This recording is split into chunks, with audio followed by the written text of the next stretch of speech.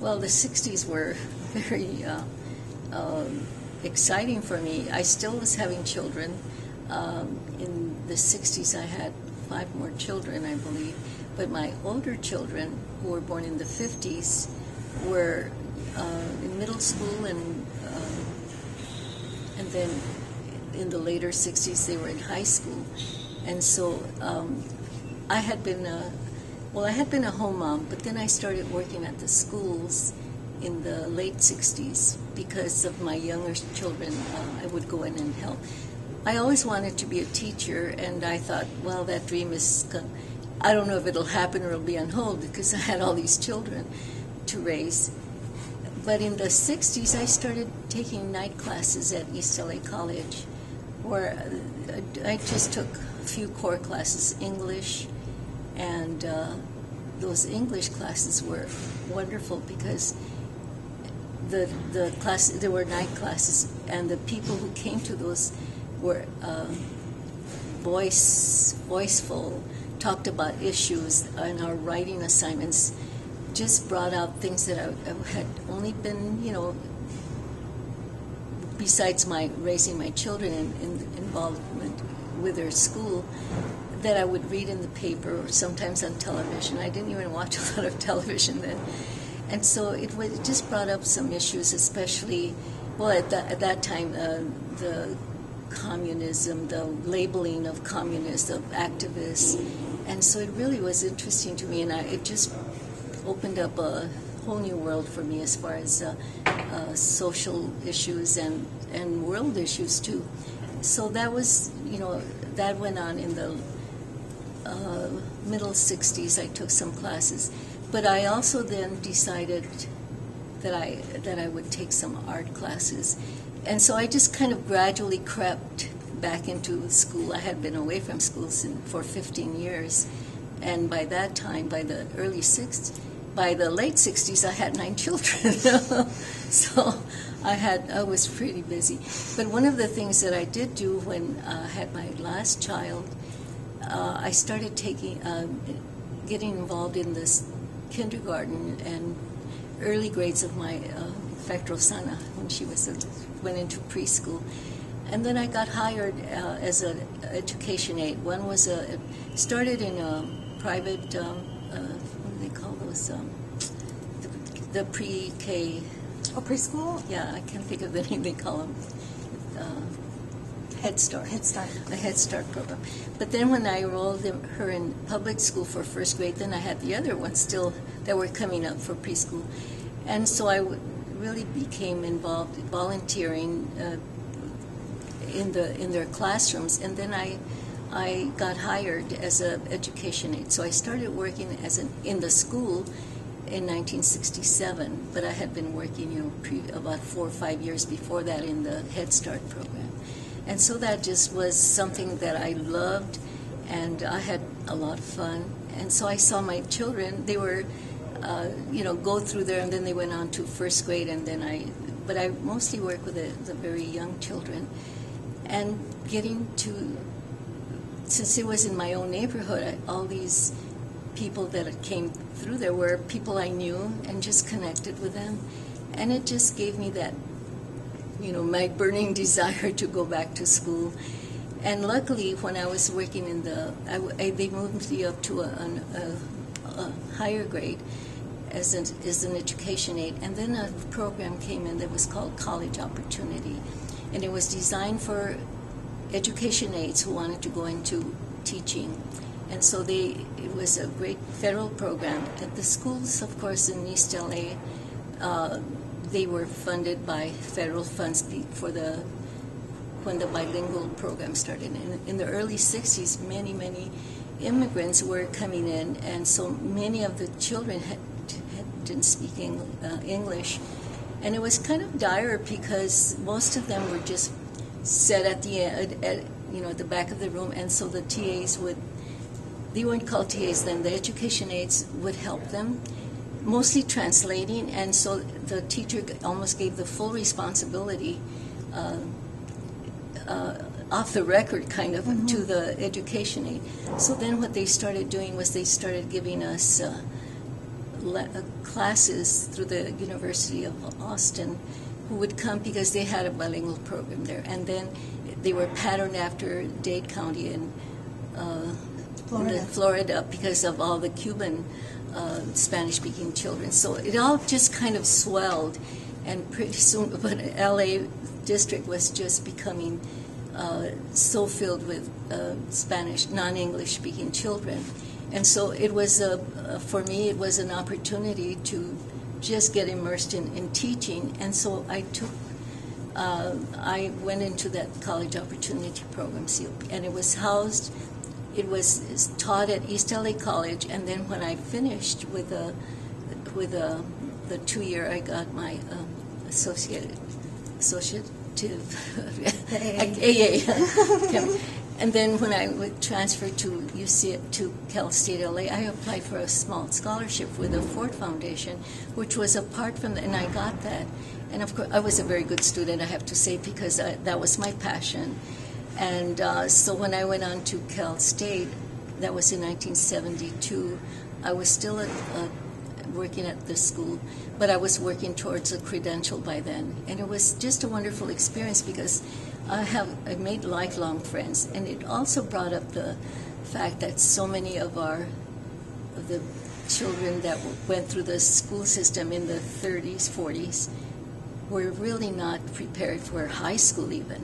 Many of the women, and there was a few men who were in that program, had been out of school for 15, 20 years, and so the writing skills were really, needed.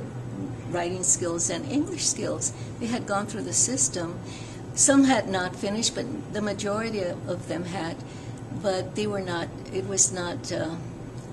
It was hard for most of the participants to do the writing to a college level work, and so then they designed some classes for like remedial work. And but we didn't have it. We were all in the same program, so that's what they did. But I felt I really benefited. Not that I was better, but I always did well in school, especially in English. And since I was very young, I was bilingual. By the time I went into kindergarten, although it was all Spanish speaking in my neighborhood, that was my first language. But I really benefited from that program. It honed my skills, learned many new ones, and then I did liberal studies. So it was such a well-rounded education, I felt. Got lots of art as electives and science, and throughout my career, I've really mixed the two because the same precepts for the formulas about science, discovery, and solving problems, applied, I felt, in art. And then the other thing in the 60s, while I was working at the elementary school, the school was Hamill Street School, which is no longer there. It was the school I went to as a child, too, and my brother, who was, in his 80s now. The teacher I had, who I chose to be my master teacher, May Cowan, was the best teacher of any teacher I've ever had, college, university. She was the best, and I learned so much from her, and I really patterned my teaching, her philosophy rather, after hers, because she had an open structure, but she called it experiential learning, where she had stations in the classroom. So I ran a couple, but then of course I had the Spanish-speaking children. It was a mixed language program. The children were immersed in both or exposed to both languages, and immersed in their native language, but they still had a little bit of each. And I see some of the programs now that are so popular. The immersion program, it's been happening since the 50s and 60s. Successfully, I felt it was such a wonderful experience because before I took my education classes, I had been taking training and teaching, especially in language, in Spanish. But when you're, like you said, when you're bilingual, the learning of language or linguistics they help each other. and being that I had been Spanish speaking first, and it was my mother's Spanish. I didn't study it, so I learned a lot of Spanish, or what they would say proper Spanish, because I would use Spanglish sometimes. But as far as I guess conjugation and sentencing, things that you learn by speaking only were already ingrained in me. And then learning about the structure of the language, and it's the same way to learn about the structure of English. Of course the vowels are different, but all that together, just I feel so fortunate that I was able to have that kind of education to teach children reading or language. And I love language. I became very interested in linguistics because I started to see how, if I understood it in English, even though many times I didn't pronounce it correctly, but I could, I knew the meaning, and so in a sentence or in reading, that was something I had never dealt with, especially technical topics. But I could recognize meanings just because I was bilingual, and I had. Then when I studied Spanish, but I got my wings clipped in the university when I took up to Spanish 3, and I remember one time I felt, well, I know more Spanish, and usually I was already in my 40s, so when you're in college or in the university, most of the students are younger, and I wasn't there to look for a boyfriend or to pass my time. I wanted to finish and learn as much as I could. So sometimes the older students really did well, or at least they were so much more focused. Reentry students are better.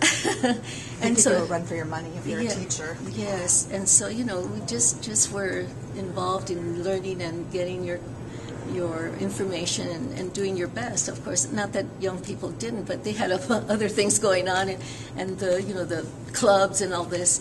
So I didn't have time for that, because once I was in school, I would go home. My mother, if I couldn't have done this without my mother and my husband and my oldest sons, because they helped with babysitting. And when my husband wasn't there, my kids went to her house. When I was when I was 8, I was near home. I would go home at noon and see if I could help her with something, get something from my fridge, or take it down to her house to prepare something. But it was nonstop. So the only time I ever had to myself to study was after they were all asleep. So I would stay up till 3 o'clock in the morning, sometimes later. And then when I finished my homework, I would just draw. And I did so much artwork during the late 60s and early 70s than I've ever done. And I want to discipline myself to do that again, because I have so much work. Whether it was maybe just drawing and sketching with the materials I had at my disposal, I could not afford. I took an oil painting class at UCLA College during the early 60s, and I enjoyed it. I didn't become, it was just a one-year class, but I couldn't afford those materials. So I did that there, and then I went back to watercolors, and usually it was the school-grade watercolors.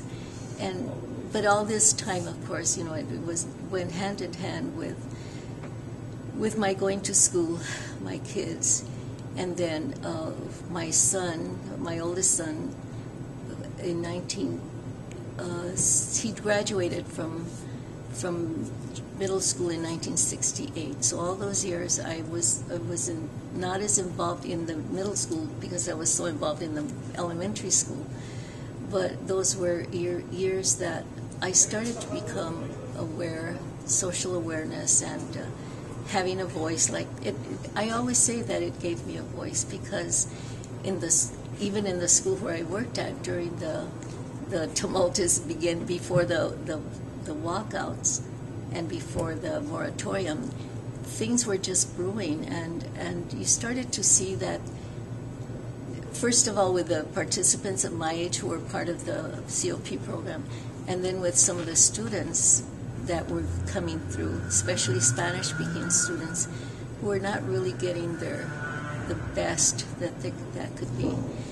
One of the things my master teacher, her name is May Cowan, she said, when you're a teacher, you have to look at these children like they're your own children. What do you want for your own son and daughter? You can't give them less. Then you shouldn't be a teacher, because you have to want the same for them that you want for your children. And it's true.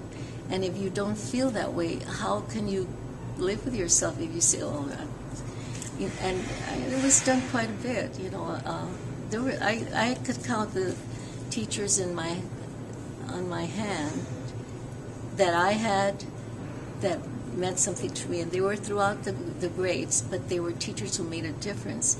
And so I always felt, I want to make a difference, and whether it's small.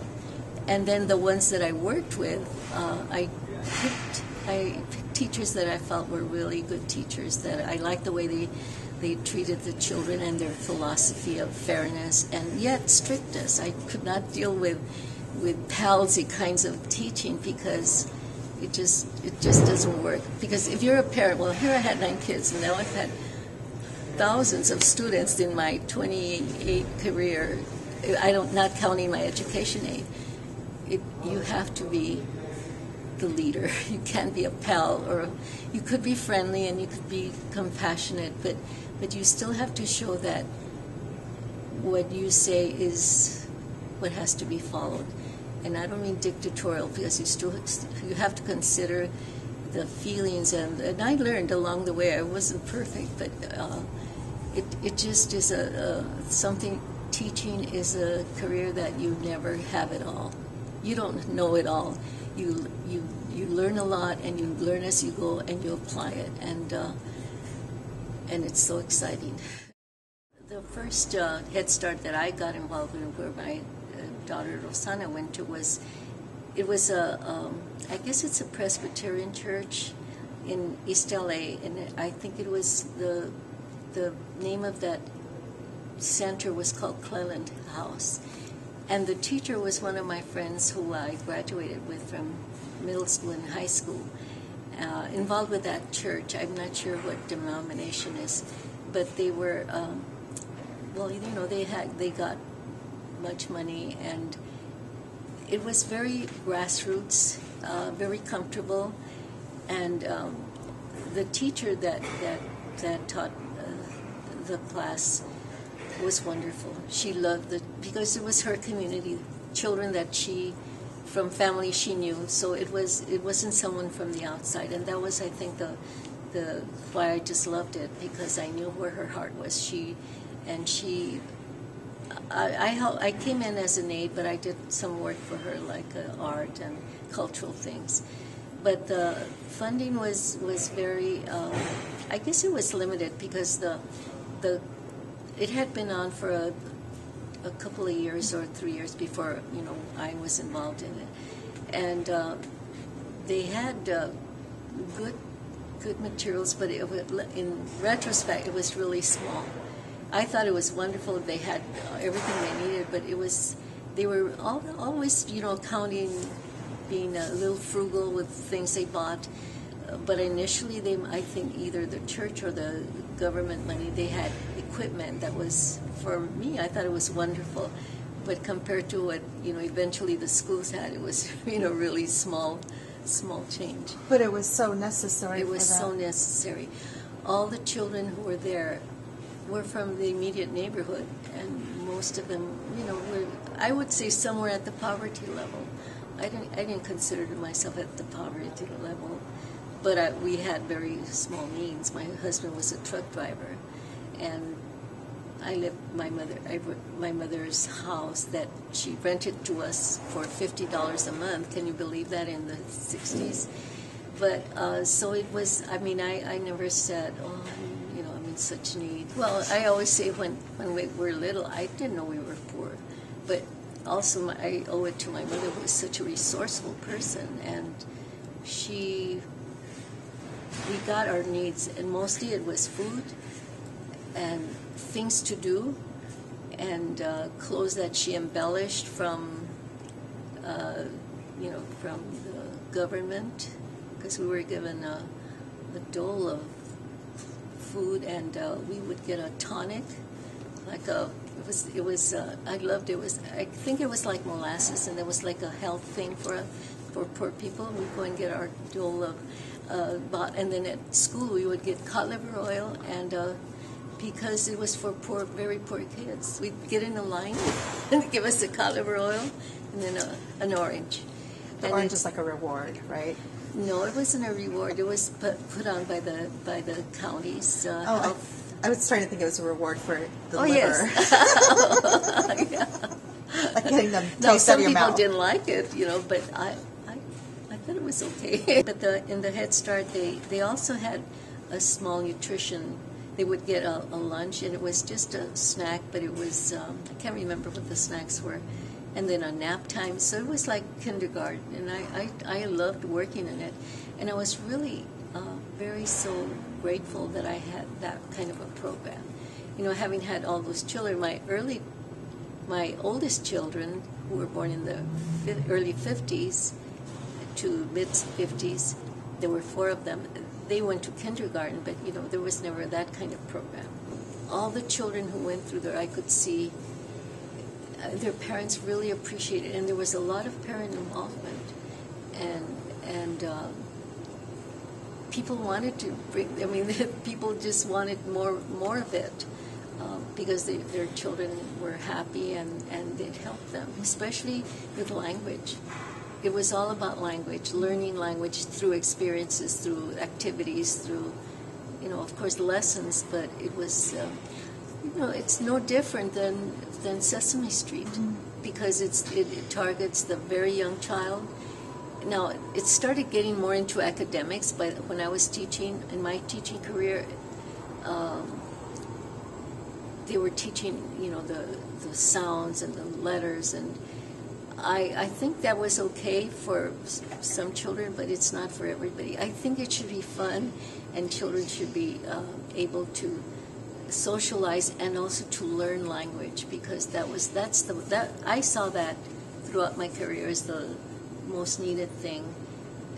And then with children from not just Mexico, from other countries who have to learn, they would say they have to learn how to describe their environment, and if they don't have that language, it affects their writing skills. They could do it in their own language, but if they have to perform in English for testing and everything, or moving on to another district where there's no Spanish support, they're going to struggle, because they have to learn as they go, and to have someone direct them to, this is how, many children can learn on their own. Many children and young children do that all the time, but you also need support, and to enhance that, and to expand it, and to heighten it, and the more language that children learn, it just affects the rest of your learning throughout your life. It works for, it's true of adults, but especially for young children before 5 years old. It's the most, it's been proven that is the most learning, the span of most learning in your entire life is your first 5 years. So language is so important. Well, my husband was a truck driver, and he had worked very hard all his life. He was the oldest of 14. His family used to go to the piscas, we called it, the fruit picking every summer. His dad had a job here. He had to work all the time, his dad. And so summers was the opportunity for all the family to make some money. And so since he was the oldest, he was the man, because his dad would take the whole family, all 14 of them at one time, at least 10, if not, not all of them, even the babies, and so then he would drop them off, come back, and go to work, because they lived in a really poor house. They were poor, and so my husband and his family would go, and they would get together with other family members. They had a compound where they went year after year and worked the whole summer. And of course, my husband as a teenager, carried the bulk of the work with his brothers, but mostly him. And then with that money that they earned, that's how they would buy shoes and clothes for school. So it was like a one-time thing. So, you know, I don't know how many pairs they could get. Now my husband went up to middle school. He graduated from middle school, and then the day after joined in the Army. He felt that that was the best way he could help his mom, because he was actually 17, but his mother signed that he was eligible because he couldn't have gone without it. And so they were all beginning to go into high school, and it's sad because he said he didn't wear shoes when he was up to 6th grade. He didn't have enough shoes. And so he said his soles were thick, so he could step on glass. And so he had shoes only for special occasions, so he missed a lot of school because he was embarrassed.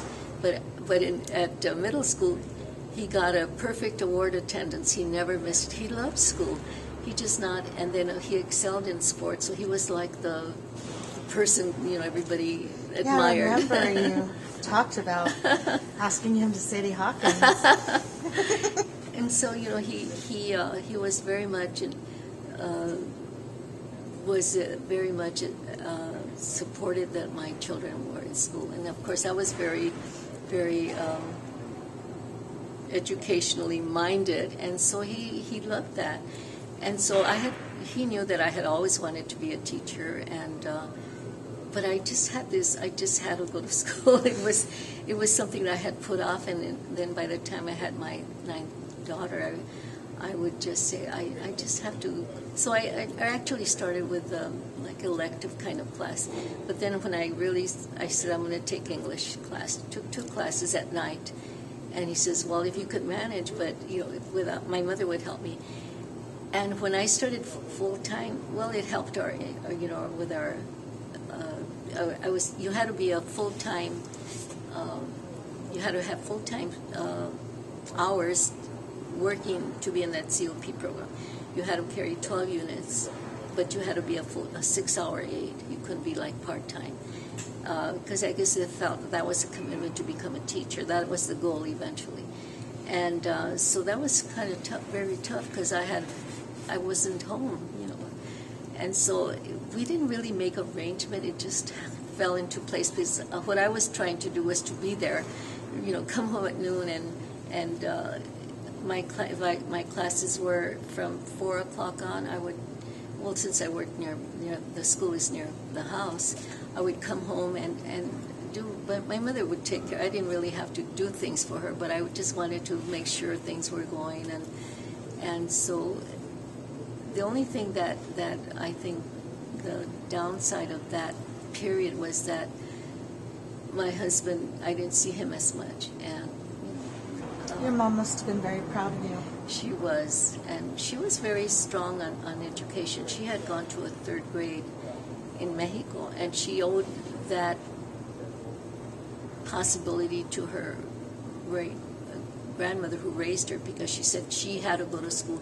In those days, in the turn of the century into the early 3rd grade was considered the limit for rural places, you know. But you know, when I compared 3rd grade to our 3rd grade children, they were so far advanced. It was like 6th grade, so they packed a lot of learning in those the 3rd grade classes.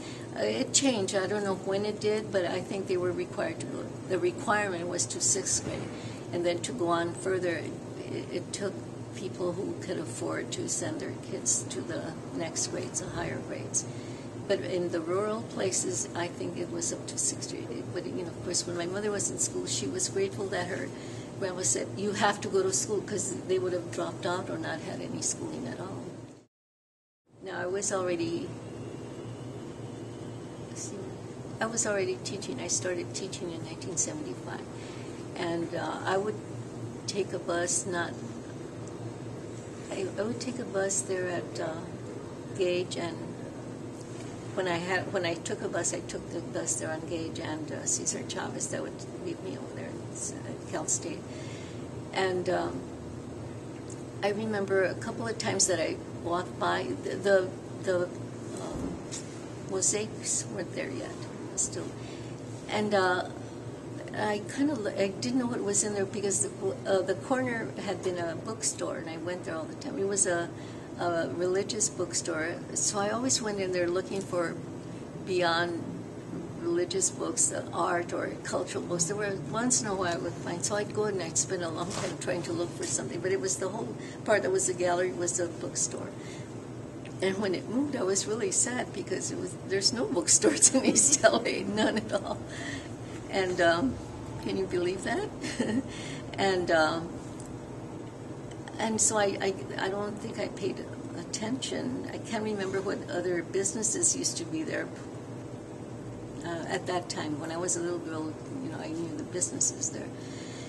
And then one day I saw the door was opened next to the gallery, and there was a sign that said, sign up for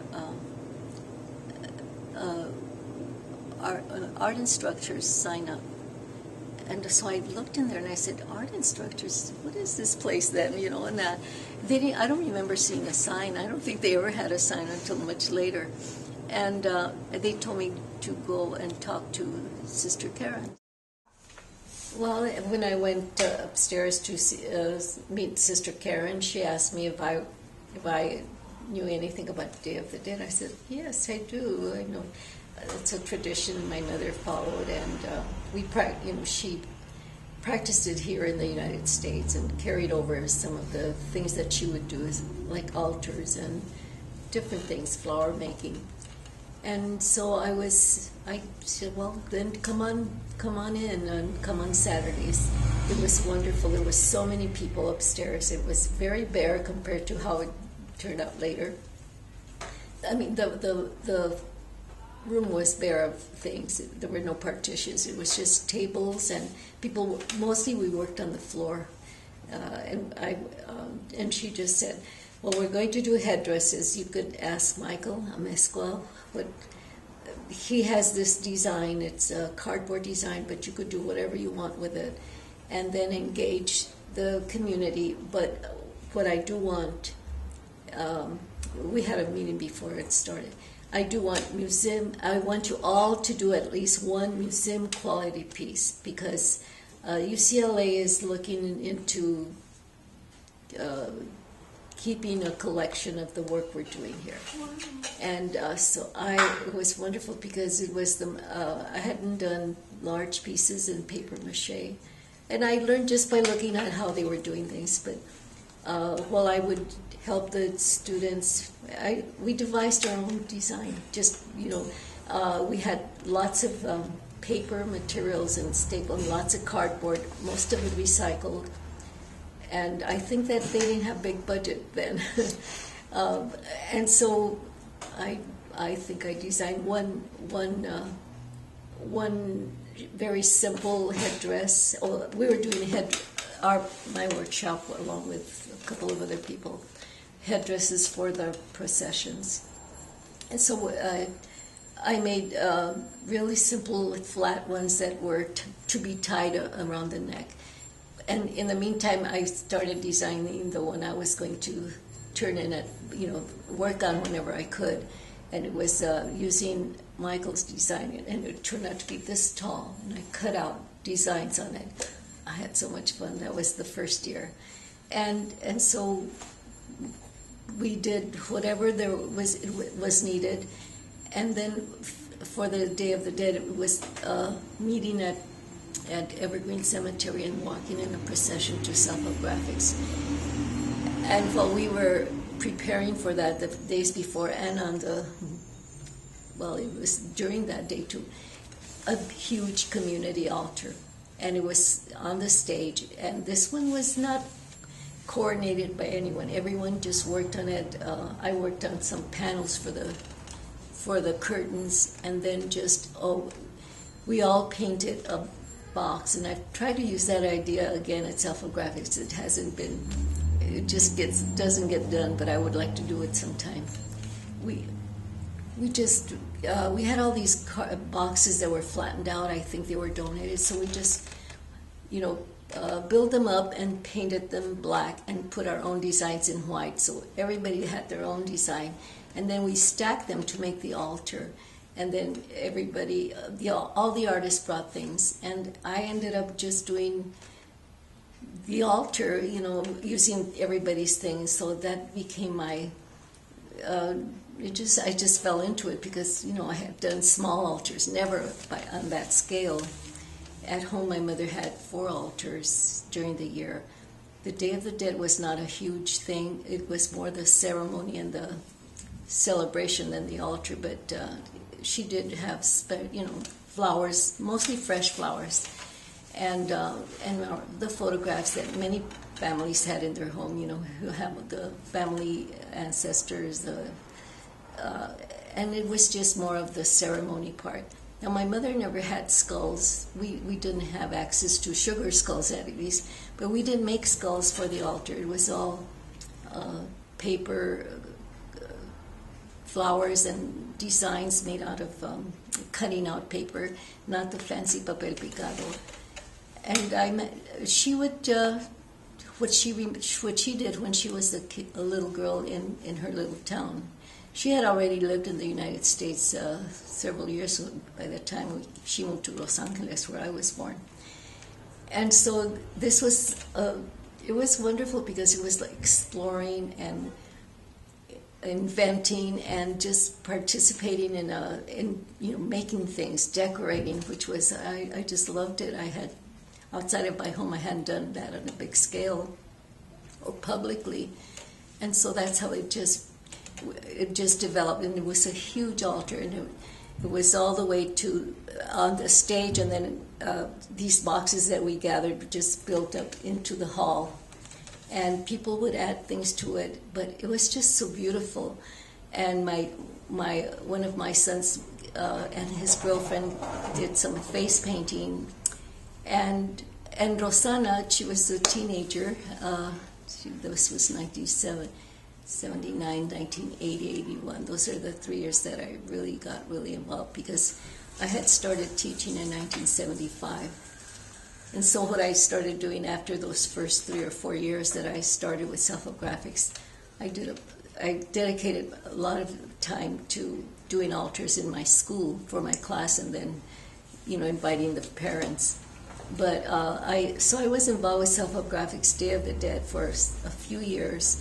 And then I had kind of a gap because I was so teaching, and I didn't do the Saturdays.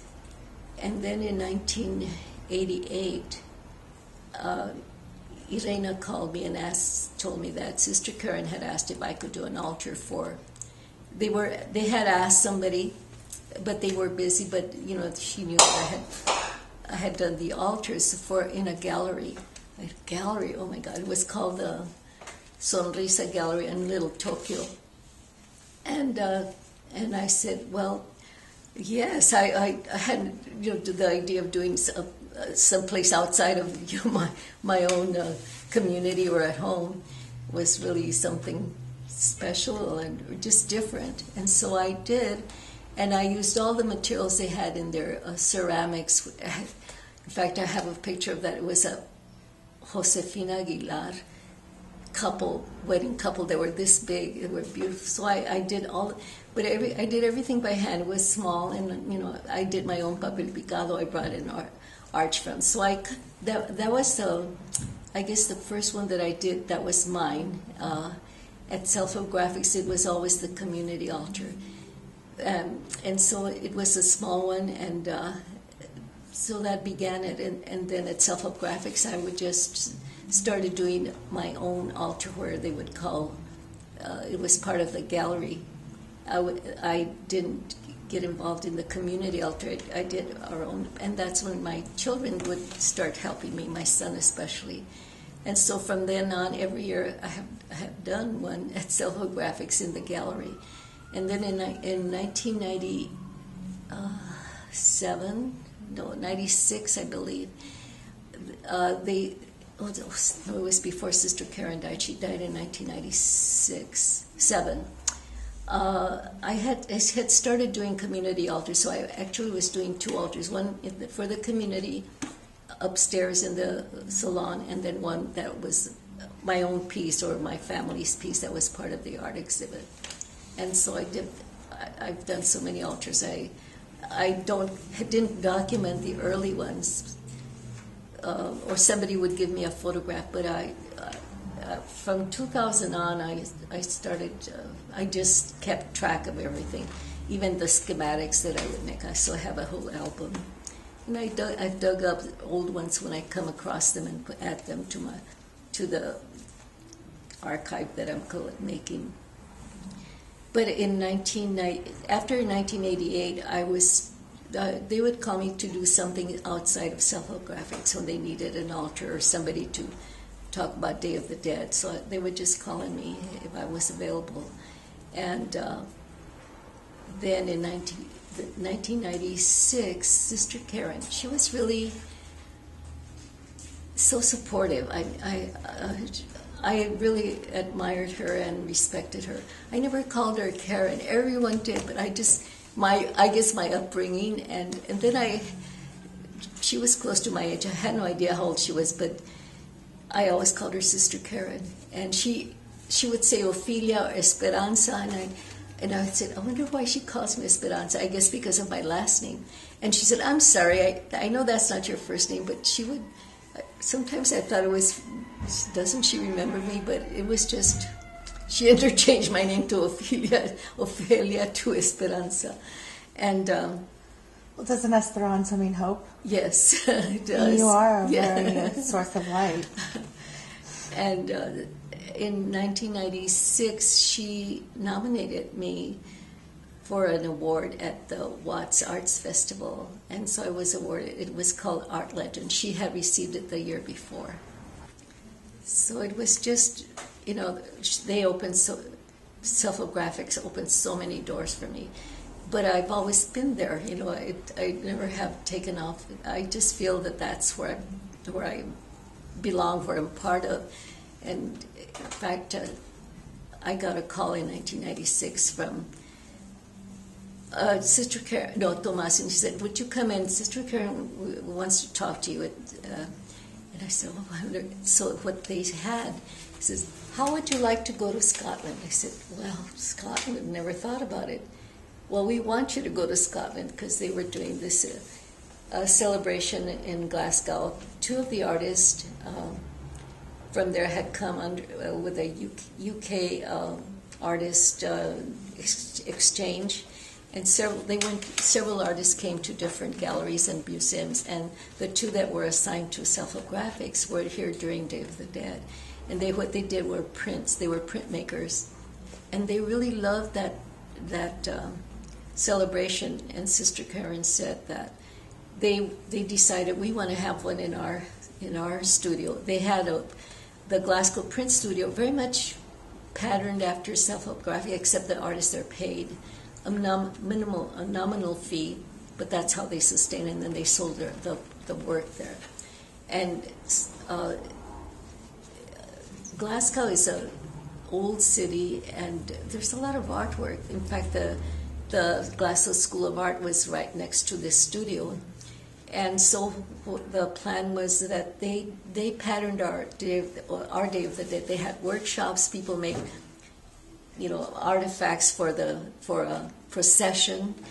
And so they asked Margaret Sosa, she's the master papel picado person, teacher, artist, and then Yolanda Gonzalez went to represent self-graphics. So three of us went.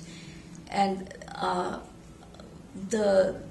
they asked me what kinds of things I needed. I made a list, and what I took were flowers already. I made all the flowers at home, but I didn't open them up, so they fit in a little, bag.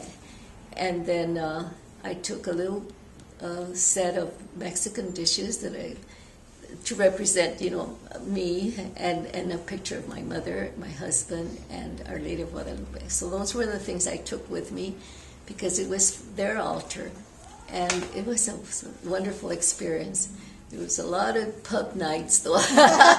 They love the pubs right next door. It was so funny, because we stayed at a professor from the University of Glasgow, the art department head. We stayed at her flat. That was Margaret and I. Yolanda had some other place to stay. I think she came a couple of days later, but Margaret and Yolanda stayed longer because I was working and I could only take a week off. In fact, my principal was so nice, and I said, I'm invited, I have to go. And he said, of course you go. And how are you going to name it? He says, well, can I say that I'm sick? I didn't hear that. So I took a sick leave. It's terrible. That's awesome. but it was limited, and then I did do some extra work. I did workshops at my school.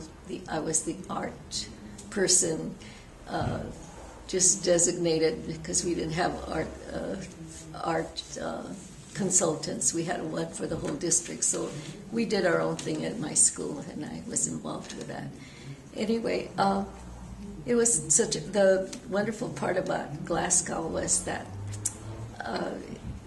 they took us to dinner, and that's where we'd go eat most of the time. And because it was Latino, it was Argentine, and they had huge pictures of gauchos, horses. It was really bare. Not anything really Mexican, but that was the Latino place for us, and they were really cool. They were so nice to us. But on the Day of the Dead celebration, the other part was that I had an opportunity to make a print as part of the exchange. They had 25 artists from Glasgow doing prints and 25 of ours of that project, and then they exchanged them. Rather, they made a copy for each one. So it was a simultaneous exhibit, 25 artists of Glasgow and self-help at both galleries, in Scotland and here in East LA. So it was such a great project. It wasn't repeated, but I was so happy to be part of it. So one of my prints was in the gallery too. And the gallery was an upstairs gallery, about the size of self-help graphics upstairs, maybe. They had a procession from this old cemetery that was about 2 blocks away from the studio, and it's one of those that has the old headstones and crosses. I think it was from the 1300s, and so they had a procession from there. Margaret and I were getting ready at the flat where we were, and it was rain. It was always raining, and so they ordered a taxi. I can't remember what they call them, the name they have for them. And Lori? So I think it was Lori, and there was a lot of traffic once we got closer to the place. I don't have a good orientation. It was downtown, but it was, everything's old, and in that area was an old area. The buildings are very old too, and then we were stuck in the traffic, and then Margaret says, I think I know where it is. Shall we get up? And I said, yeah, let's do it, because we were anxious to get there, because the opening supposedly, I can't remember the time, but we were close to that time. In fact, it was, we were past that time while we ran, and I had an idea where we were. So finally, we hear a band, and lots of yelling, and so we just ran to the front of the studio, and it was packed with people, and the procession had stopped there, and they were playing, and they're playing da-da-da-da-da-da, tequila, and it was Yolanda leading the tequila each time. Viva Self-Help Graphics, and they would say Viva. You say Viva. It was so cute. Well, they played La Bamba and tequila most of the evening in honor of we Chicanas. It was so cute. But upstairs it was packed. You couldn't even move. It was everyone. Even though the opening said, time, people were there much earlier, and there was artists dressed as Frida Kahlo. I have a great shot of this artist with a big sombrero, and he had a Beliano zapato painted on. I mean, they were Mexican for that day. And one of the things that was beautiful about the altar is that the days before, we walked to a downtown district that was close by, and the artist who had come, Jane, said, well, you could buy whatever you know. We have a budget. The only thing I bought was I needed reeds to make an arch, and they brought me a whole bunch of them, real tiny reeds, so I had a time to, but they were huge. So the materials I had, it was wonderful because they provided as much as they could. I had already made the flowers, so they had engaged students from that arts to come and help me. So I had them open flowers or make flowers, and they were design students, and we had all this cardboard. So I said, well, we need picture frames and we need candle holders. So they made candle holders with cardboard and painted them, and they painted frames. It was really a great event. And then they brought, I asked them to bring in the staff and to announce to bring in old photographs. And so it was a beautiful looking, it looked vintage already just by the things. And on that walk we took downtown, I bought some tartan material to represent them, of course, and Margaret made the papel picado, and we have a beautiful shot.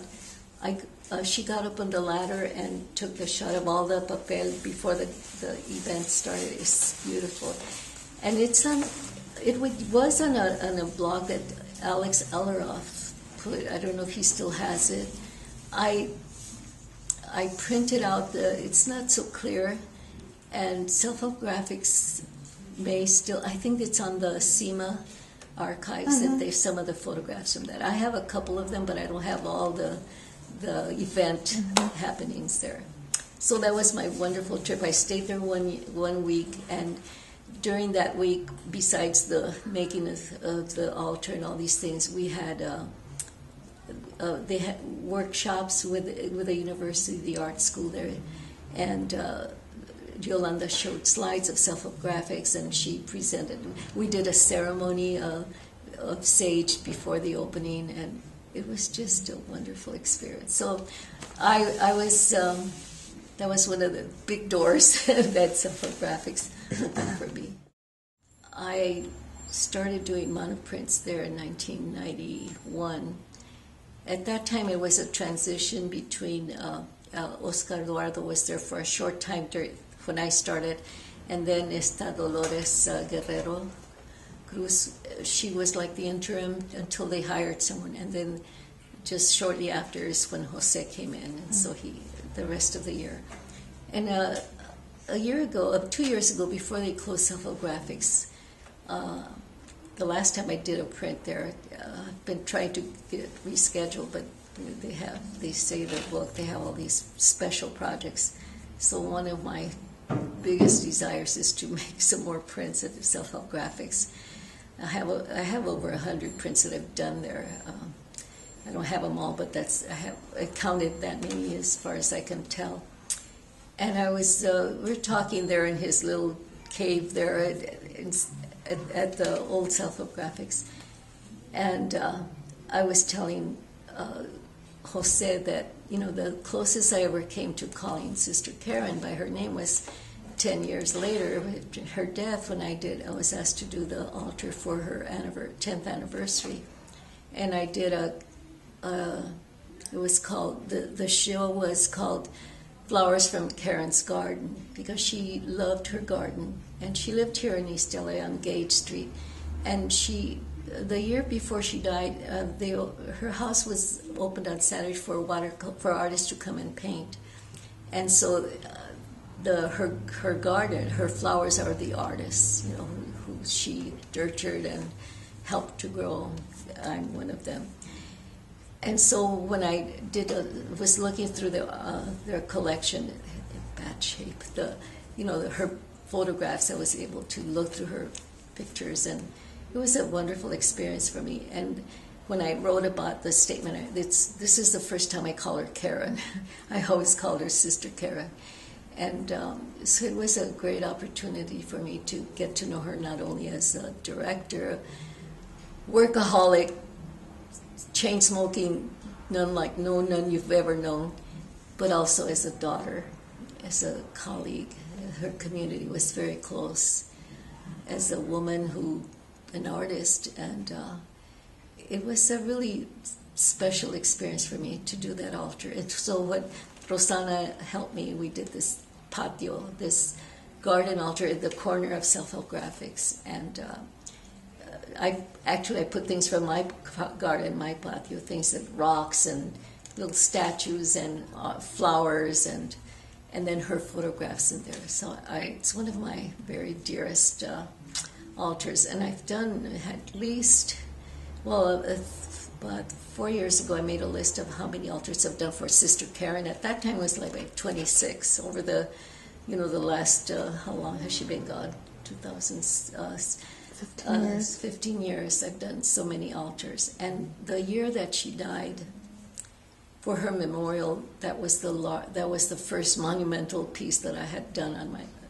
Well, it was a community altar. Many artists responded and brought so many fresh flowers, and many artists, Elena Cervantes, she's the one there were many others who, they just took over making the bouquets, because that was a big project. It was tons of flowers.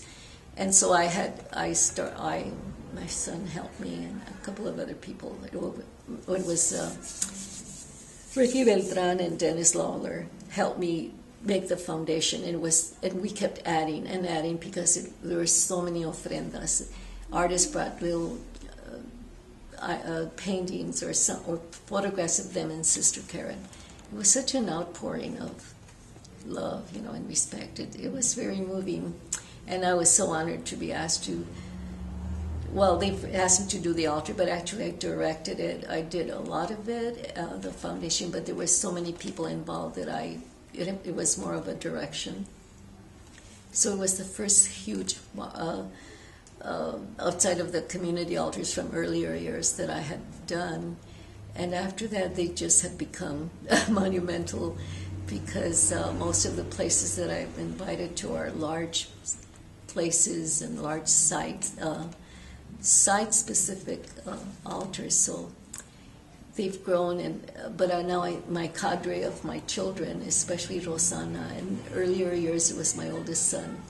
Whatever needed to be done, my son Javier has just built the foundation, and so a lot of planning goes. It's become a major part of my work, my life actually, and so I owe it all to Sister Karen. And back to that conversation that I was having with Joe at Self-Help a couple of years ago, maybe 3 years ago. I was talking to him about that particular altar, how I had called her, I always called her Sister Karen. And he says, well, I said, are you sure I can quote you on that? He said, yeah, Sister Karen told me one day, he said, take care of Ofelia. She belongs from this community, and you take care of her, make sure she has, that she gets in, I guess, to do the workshops. And it just made me cry, because I never, thought that, it was wonderful to know that she had thought about me in that way. My son Javier is quite creative, and he finds it more as not an obligation, a dedication of helping me with altars, and so we do brainstorming. And because I feel it's important for me, my family, to be doing the altars very much in a traditional way. Sometimes we veer out to a contemporary idea, but there's still elements of the traditional way. Is that they carry this tradition on.